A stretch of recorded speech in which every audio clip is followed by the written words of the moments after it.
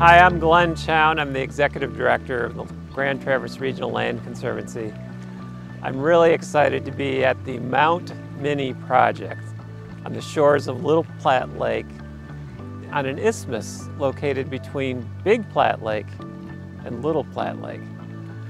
Mount Minnie is an incredible area. It's a little less than 66 acres with 1,500 feet of undeveloped waterfront on Little Platte Lake. It's a spectacular forest, lots of old growth trees, oaks, pines, hemlocks, hardwoods, and very important to protecting water quality for the Platte Lake watershed.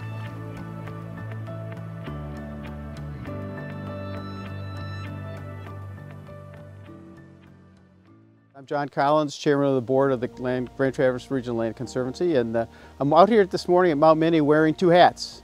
The hat of the Chairman of the Board is we're so excited about this project. It's a wonderful property and we're going to protect it forever. I'm very, very excited about that. But I'm also wearing the hat as a resident. I've got a house on Platte Lake just down the street and have driven past and been seeing Mount Minnie many, many times over the years.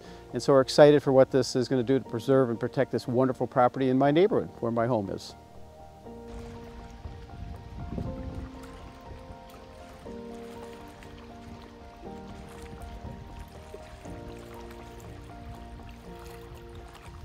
Hi, I'm Chris Sullivan. I'm the Director of Land Protection for the Grand Traverse Regional Land Conservancy. And I'm out here today at the proposed Mount Minnie Nature Preserve. It's a really spectacular glacial landscape here. The property rises up about 140 feet above Little Platte Lake, and it occupies this thin strip of land between Big Platte and Little Platte. So the topography is particularly striking from both lakes. And that provides a lot of opportunity from a recreational standpoint. There's tremendous views of both Little Platte and Big Platte lakes, especially when the leaves are down. But also opportunity for some really spectacular hiking trails, utilizing this topography and taking in the scenic views and getting down to the water's edge, and just it makes the property feel bigger than its 66 acres. From a habitat standpoint, also a very important property.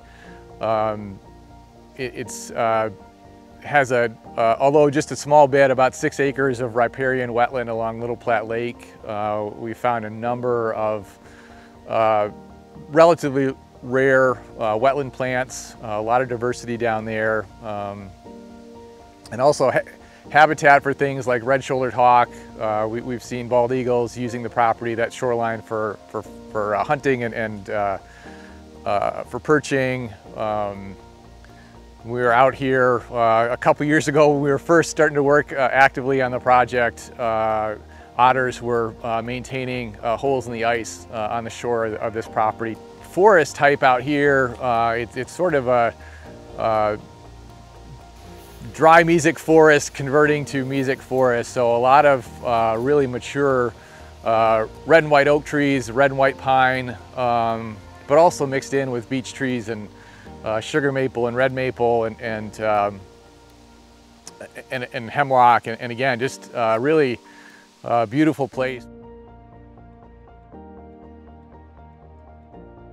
Not only are we, do we view this property and its quality from an ecological standpoint, but we know that it's very attractive from a development standpoint as well. It's in very close proximity to Sleeping Bear Dunes National Lakeshore. It's the water frontage is, there's a lot of flat buildable area down along the water, but even 10 or 12 homes down on the water and another 5 or 10 houses up on the ridges, that could have a really significant input, nutrient input into a lake like this. And Little Platte Lake is unique in that it's a pretty large lake. It's in the neighborhood of 850 acres in size, but the maximum depth is somewhere around 10 to 12 feet. The majority of the lake is 5 feet deep or less, and because of that, the lake is very susceptible to nutrient inputs.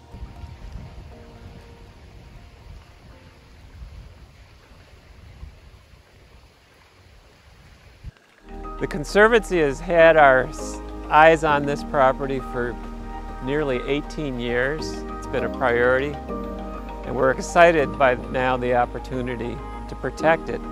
But we're going to need all of the support we can muster from people who love the Platte Lake watershed area.